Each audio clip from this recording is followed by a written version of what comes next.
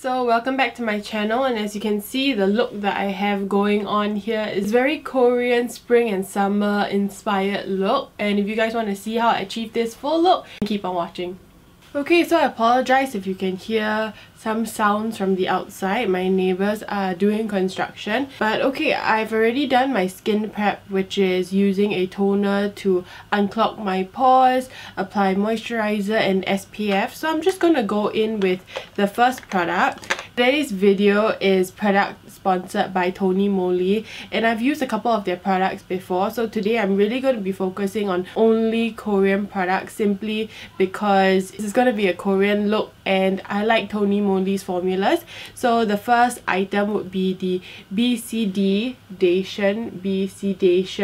cushion, and it is in the shade 1. And basically how I'm going to be using this cushion is to highlight my features and not to mask everything on my face. Okay, so this is how the cushion looks like. It's ultra thin. As you can see, it's super thin and it's really highly pigmented. So I'm just going to use this almost like a concealer.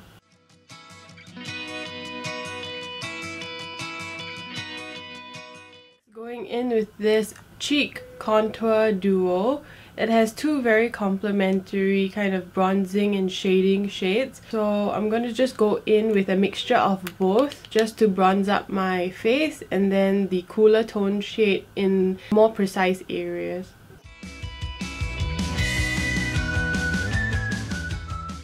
Going into the cooler tone shade and then really precisely carving out those areas. But I use a really small brush.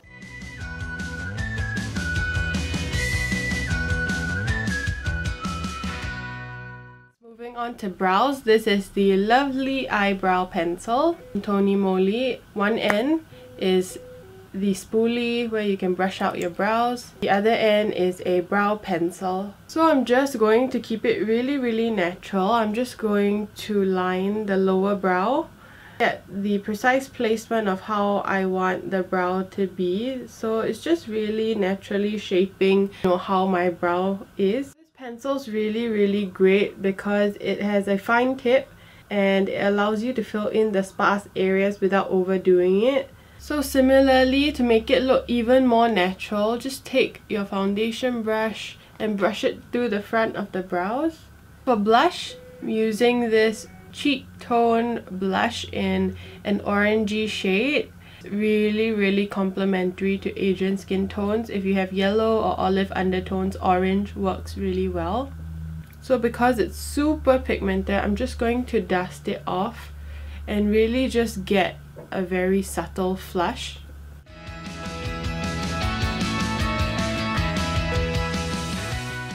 Going into the cheek tone highlighting duo. As you can see inside, there's basically two highlighting shades, a pinkier version and a more pearly shade. So I'm mixing the two to do a cheek highlight and then the whiter highlight only on the high points. I want to emphasize on creating a really dewy look.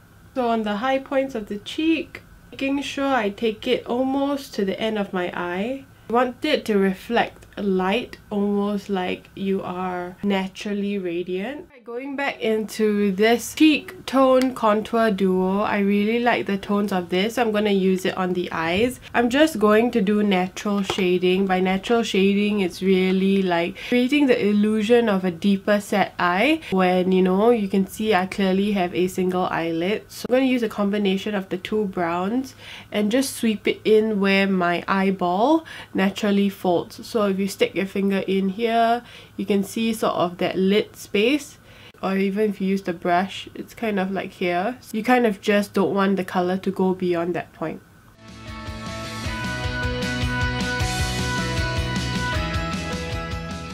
I'm going to take a little bit of the orange blush shade as well, and I just want a bit of color so that it looks a bit more springtime, summertime appropriate. So I'm just going to focus that on the inside.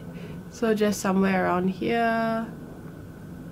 Going back into the brown and going under the eyes just to create that kind of, blurred out liner effect, but also It's a very Korean trend thing to do, to have the colour sit a bit lower under the eyes. It creates a shadow which creates an illusion of a bigger eye. Alright, last few steps for the eyes. Now that we have the base tones settled, so basically that created shadows, that created an illusion of a bigger eye. Now I'm going into this single eyeshadow from Moly. It's just a sparkle to add a bit of gloss and dew, and also the aegyosa area, which is like the inner corner, to make it look really youthful and young.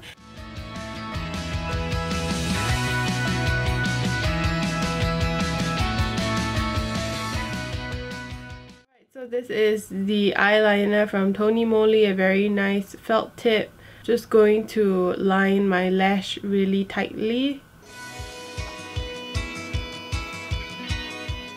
And I've just curled my lashes, but basically this is the mascara from Moly, a very nice kind of aerodynamical brush with a lot of product on the wand.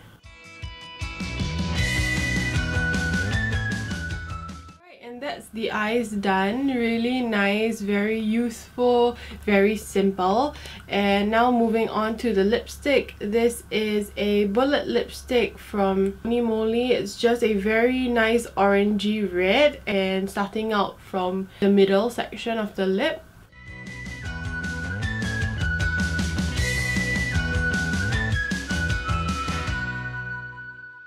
The foundation brush just to clean up any messy edges.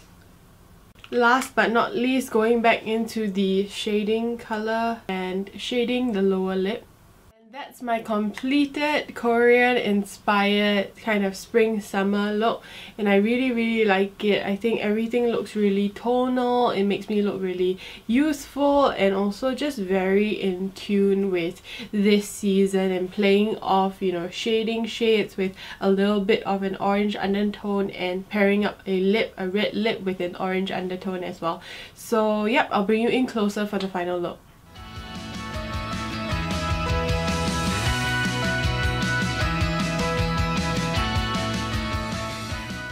Okay, so if you guys want to see everything that I've used from Moly to achieve this look, check out the description box below. Also, I do have a discount code. I do not gain any commission from this. The brand just kindly extended a coupon code for my followers and my readers. So yeah, not too much else to add. If you guys have any questions, feel free to let me know, and let me know what other looks you want me to derive. So this is my Korean look, maybe a European kind of look, the massive contouring trends, or you know, anything else like a French inspired look, let me know. So don't forget to follow me on my social media here, and I'll see you guys in the next one. Bye!